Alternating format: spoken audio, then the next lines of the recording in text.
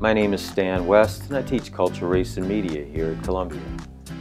It's a fun class where students argue it changes their lives. Essentially, it's a media literacy class where students learn how to deconstruct ads, television shows, films in ways where they can see where the director is coming from. What is their belief system, ideology?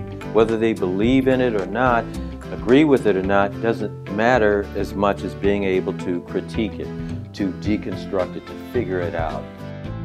I'm not only a professor at Columbia, I'm a working journalist. Just today, I have a piece in Tribune.com thanking supporters of the Oak Park International Film Festival that I helped curate. Essentially, I'm a scrubby scribe. I'm a journalist by training, a reporter. I'm very, very nosy. I was a foreign correspondent. I covered the Middle East, Southern Africa, a little bit of Latin America and the Far East, Europe, of course.